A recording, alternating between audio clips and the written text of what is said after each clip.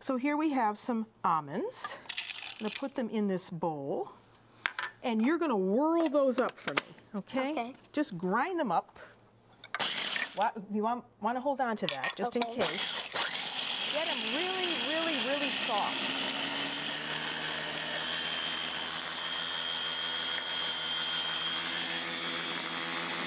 All right, stop. Let's see what they look like. All right, we want something here that is almost like a flour consistency because, guess what? There is no flour in this cookie. Oh. It's just the nuts. So you put the ground almonds in a bowl. And then I'm going to have you add into this bowl some sugar. So there's sugar. Put that in, half a cup of sugar. And then we want to add some orange or lemon zest. Do you know how to use one of these? I've seen my father use it, but Okay. I've never used one. Well, here, this is what you do, see? You just run the orange across the grate like that, and it just gives you that nice zest. Can you do that? Okay. So why don't you do that? You don't have to do the whole orange, just do some of it while I get the eggs ready. Because for this recipe, we need only egg whites. Oh. So here's how I do it. I take that shell off, and I never transfer shell to shell. I just let the white run through my fingers. That way you don't have any contamination.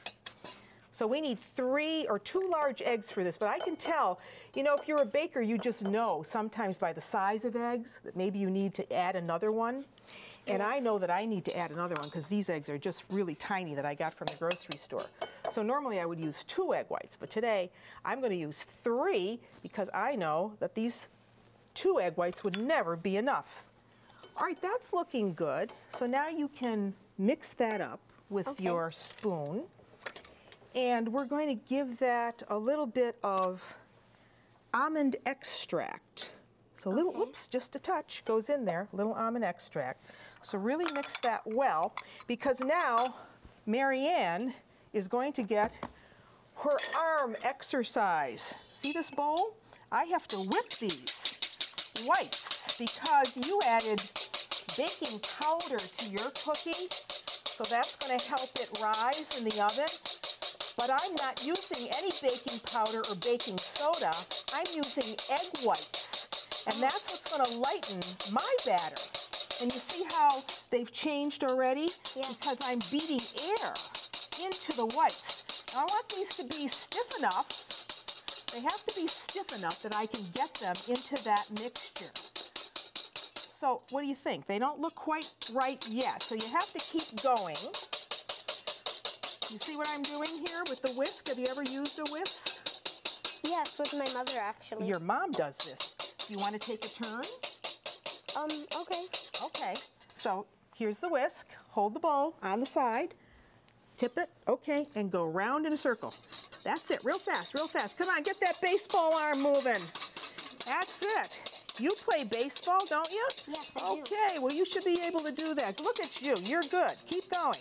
That gave me a rest. Beautiful. Okay, I'll finish off now. Should I keep on mixing Keep on this? mixing, because as soon as this is ready, I'm going to fold that in. We could have done this in a mixer, but I wanted to show you that I had good biceps too. Okay, that's about right there, Peter. So now, I'm going to take all of this and put it right there. Right in with my nut mixture. That's what's going to lighten this up.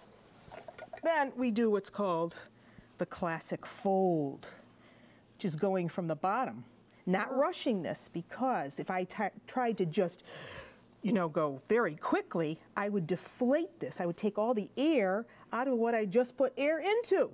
And I don't want to do that. So can you get me that baking sheet that's behind you? Sure. We're going to form these cookies on that baking sheet. So that's all there is to this. I'm going to put one more there in the middle. Now the oven, my oven, is on at 350 degrees. And these are ready to go in. So in they go. And I'm going to bake mine on the middle rack too.